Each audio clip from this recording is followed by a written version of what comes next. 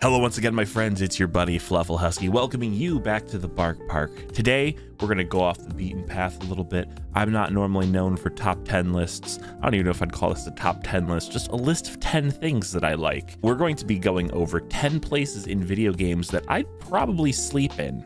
We're also gonna have some special appearances at the end because I asked you guys on Twitter where and what video games would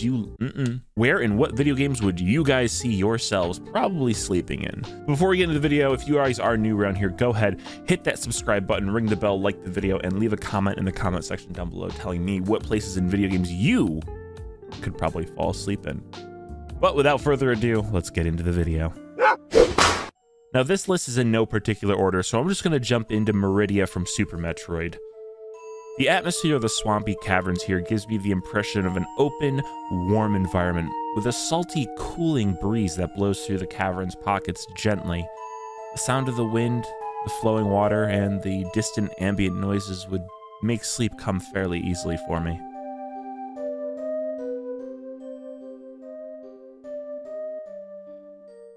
At number 9, we have any of the caves in Twilight Princess. The dimly lit caves of Zelda's Twilight Princess hold an eerie tranquility that makes traversing them a really nice reprise from the horrors of Hyrule. While not all caves are safe, the ones that are would offer a pleasant burrow for a brief hibernation. A cave like this could be located anywhere in the world. It gives us the chance to customize and cater to whatever needs we have to make our resting experience perfect. Are we high in the mountains seeking shelter? A small campfire could keep us warm. Thinking about that makes me want to take a nap right now.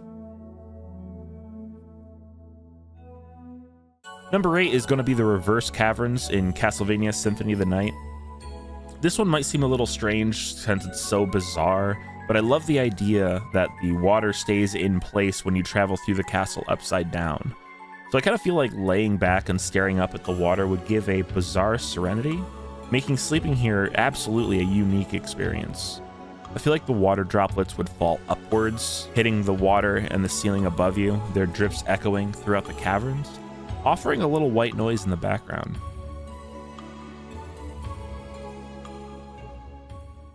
At number 7, we have anywhere in Pelican Town during the fall season of Stardew Valley. Yeah, this might be a basic response, but come on, fall is the best season, autumn is the best season, and I could very easily sleep just about anywhere in Pelican Town. The life of a farmer is a hard one, but hard work makes the rest all the more pleasurable. And since autumn is the best season, like I already said, just find a nice tree out in the woods to lay against and watch the beautiful waves of colorful tree leaves dance in the wind. That would be bliss.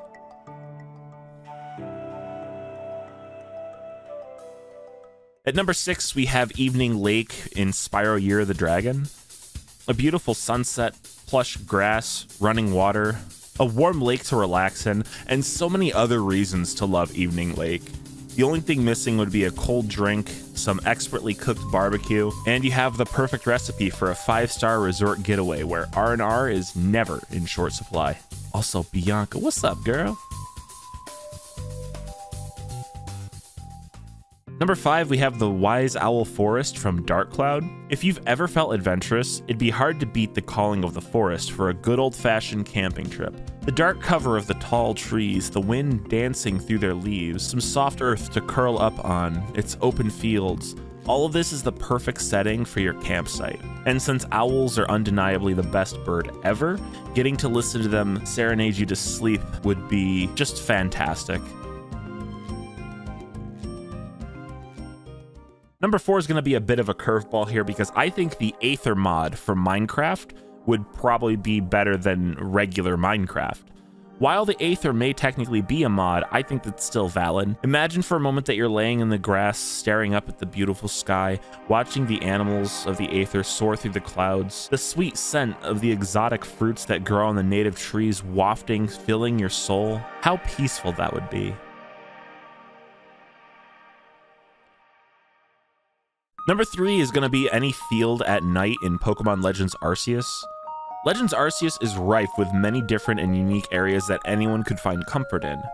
But this entry is more related to the time of day and the serenity that its music brings. The ocean of stars spread across the sky, the cries of Pokemon off in the distance, akin to that of a wolf call, and all of the various scents that the wilds would bestow upon you, it would make this world an easy choice.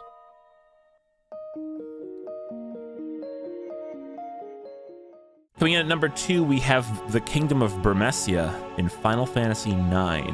While the Kingdom of Burmecia may lie in ruin, there are plenty of places to shelter yourself from the rain. How many of you have ever went to bed during a storm or playing some type of music with a rainy backtrack to it? Something about the sound of rain makes sleep come easy. So, in a kingdom where the rain never ends, all we would need to do is to find that perfect spot to exalt in the rain.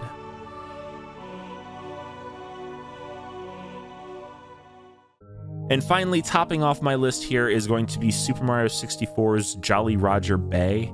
Now, this is a bit of a combo entry here. Jolly Roger Bay has a famously relaxing audio track, shared with an even more famous water level, Dire Dire Docks. Jolly Roger Bay has shores of soft sand and gently rocking boats, waves crashing against its many docks. But the song you're listening to right now isn't actually from the original soundtrack. This was created from the perspective of listening to it underwater, created by Rainbow Force 5 on YouTube. I've used this song many times to relax, focus, or even sleep, and that's why I've added it here.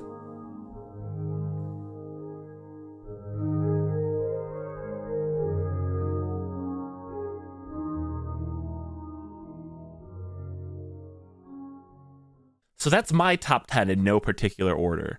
And there's plenty of games that I left out that I probably could have filled to make this a top 20.